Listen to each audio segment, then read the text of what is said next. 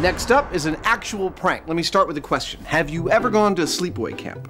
I was a camp counselor for years. Okay, did you ever play pranks on the kids in your charge? Of course. In fact, that was a job requirement. Ever take a sleeping person's hand and dip it in a bowl of warm water to see if they'd wet themselves? Actually, no, but I have always wondered about that one. You're not going to have to wonder much longer because we're going to put it to the test. Well, all right then. Aside from our sleeping human guinea pigs, the only piece of equipment the team requires for this test is this moisture-activated voice alarm. So how is it that these shiny strips of metal are able to detect liquid?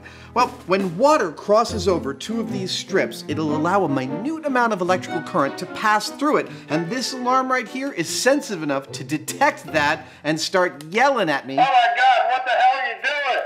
When it does. Next, the guys need a place to sleep. Got my jammies. I'm ready to go to work. And here at the California Sleep Lab, in this bedroom with a view, they've got state-of-the-art monitoring equipment. This looks comfy. A lovely plastic sheet. This is a camp prank, a staple of camp pranks the world over for generations, I swear. And it is simply that if you take a sleeping person's hand and place it in a bowl of warm water, that person will involuntarily wet themselves in their bed. Oh my God, what the hell are you doing? Yeah. Now, we researched the heck out of this, and we got tons of anecdotal evidence, but nobody seems to have studied it, and that's where we come in. All right, so we're gonna start your hookup now. Okay. We have come to the California Center for Sleep Disorders, and Jamie and I are each going to take turns being the test subject. One of us will fall asleep in this bed, and when we reach the correct phase of sleep, the other one will sneak in with a bowl of water and see if this is in fact true. Do I think this is going to work? Well, in my case, not so much. As it happens, I'm a very light sleeper, and my suspicion is that if somebody comes in the middle of the night and tries to mess with my hand, the other one's going to hit him square in the face. And that is surely the key stumbling block for this myth. Is he sucking his thumb? Unless they are absolutely out for the count, getting the sleeper's hand into the water without waking them up will be tough. But that's where clinical director Michael Salemi comes in. His eyes are closed, but he's definitely not asleep. With all the electrodes on Jamie's head, what are we looking at there? These are his eyes right here, and we're looking at eye movements, and this is his EEG.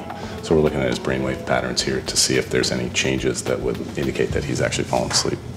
Basically, by monitoring the brain's electrical activity, we can tell how deep is Jamie's sleep. Stages 1 and 2 are light transitional stages that won't be ideal for this test. Stage 3, also called slow wave sleep, is the goal. Here, brain activity is significantly reduced and the sleeper is less easily woken. But Jamie's playing hard to get. He's not sleeping.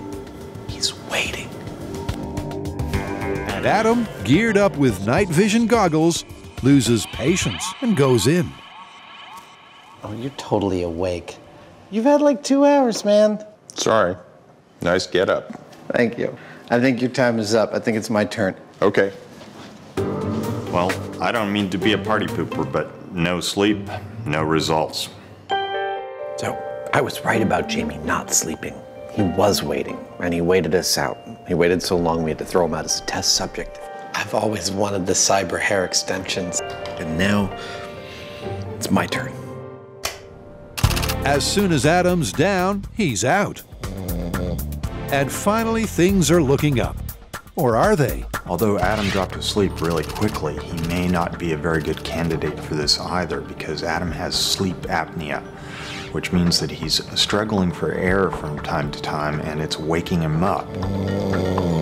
So he may not be able to get down into that deep sleep that we need him to be at to do this trick.